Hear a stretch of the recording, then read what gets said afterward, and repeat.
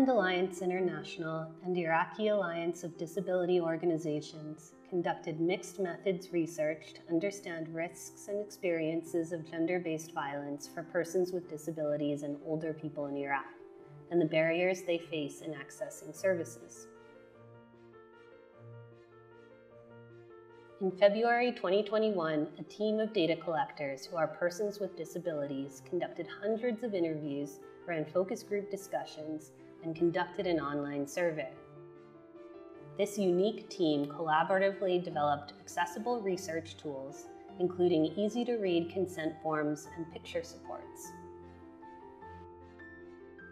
They collected data from persons with disabilities, their families, community leaders, and service providers across 3 cities, Baghdad, Mosul, and Sulaymaniyah. In brief, our research found that 61% of persons with disabilities, 59% of men, and 63% of women had experienced some form of gender-based violence. Among those that experienced violence, 95% reported that they faced barriers when trying to seek help. The most common barriers were transport difficulties, cost, and inaccessible services, feelings of fear, shame, and worries about their privacy.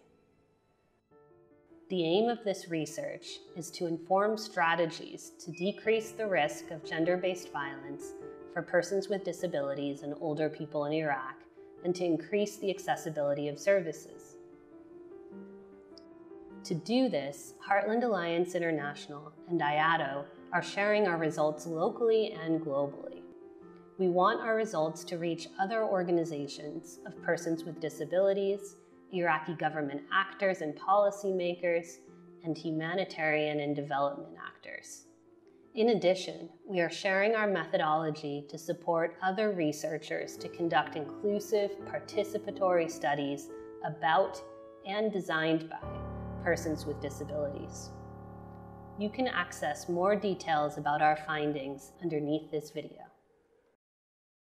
This research was generously funded by the ELRA Humanitarian Innovation Fund.